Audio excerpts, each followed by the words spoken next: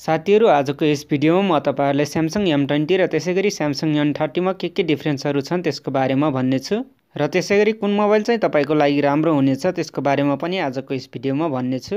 नमस्कार साथीहरु, म सुमन र स्वागत छ तपाईहरुलाई नेपाली टेक्निकल फ्रेन्ड युट्युब च्यानलमा। र यदि तपाई यस च्यानलमा नयाँ हुनुहुन्छ भने यस च्यानललाई सब्स्क्राइब गरिदिनु होला र त्यसैगरी बेल आइकनलाई थिच्नु होला जसले गर्दा नयाँ भिडियोको नोटिफिकेसन तपाईको मोबाइलमा आउनेछ। र अब चाहिँ m20 र m30 मा के डिफरेन्सहरु छन् त्यसको बारेमा भन्न गइरहेको छु। र अब चाहिँ डिस्प्लेको कुरा गर्दा तपाईले m20 मा चाहिँ 6.3 इन्च फुल एचडी डिस्प्ले पाउन सक्नुहुन्छ र त्यसैगरी m30 मा तपाईले 6.4 इन्च फुल एचडी डिस्प्ले पाउन सक्नुहुन्छ। त्यसैले m30 मा चाहिँ तपाईले m20 को भन्दा अलि ठूलो स्क्रिन पाउन सक्नुहुनेछ।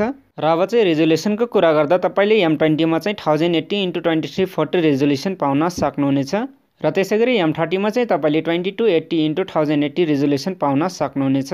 र त्यसैगरी एस्पेक्ट रेशियो चाहिँ m20 र m30 को एउटै रहेको छ र एस्पेक्ट रेशियो रहेको छ 19:5:9। र अब चाहिँ क्यामेराको कुरा गर्दा तपाईले m20 मा चाहिँ 13 megapixel plus 5 megapixel back camera with LED flash पाउन सक्नुहुनेछ र त्यसैगरी m30 मा चाहिँ तपाईले 13 megapixel plus 5 megapixel back camera पाउन सक्नुहुन्छ विथ एलईडी फ्ल्याश र त्यसैगरी 5 megapixel ultra wide lens 123 degree field view पाउन सक्नुहुनेछ र त्यसैगरी फ्रन्ट क्यामेरा चाहिँ तपाईले m20 मा m30 भन्दा कम पाउन सक्नुहुन्छ जुन चाहिँ 8 मेगापिक्सल रहेको छ र त्यसैगरी m30 मा तपाईले 16 मेगापिक्सल फ्रन्ट क्यामेरा पाउन सक्नुहुनेछ जुन चाहिँ तपाईको लागि सेल्फी खिच्न धेरै नै राम्रो रहनेछ। फिंगरप्रिन्ट सेन्सर र फेस अनलक चाहिँ तपाईले m20 र m30 दुवैमा पाउन सक्नुहुनेछ। र अब चाहिँ सीपीयू को कुरा गर्दा तपाईले m20 र m30 दुवैमा अक्टा-कोर सीपीयू पाउन सक्नुहुनेछ र त्यसैगरी र्याम को कुरा गर्दा तपाईले m20 मा 3GB र्याम र 4GB र्याम पाउन सक्नुहुनेछ जसको स्टोरेज चाहिँ 32GB र 64GB रहनेछ।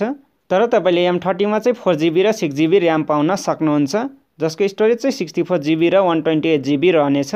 र अब चाहिँ ब्याट्रीको कुरा गर्दा तपाईले दुवैमा 5000 mAh को ब्याट्री पाउन सक्नुहुनेछ जुन चाहिँ नन रिमुभेबल ब्याट्री रहनेछ र यसमा तपाईले फास्ट चार्जिङको पनि सुविधा पाउन सक्नुहुनेछ।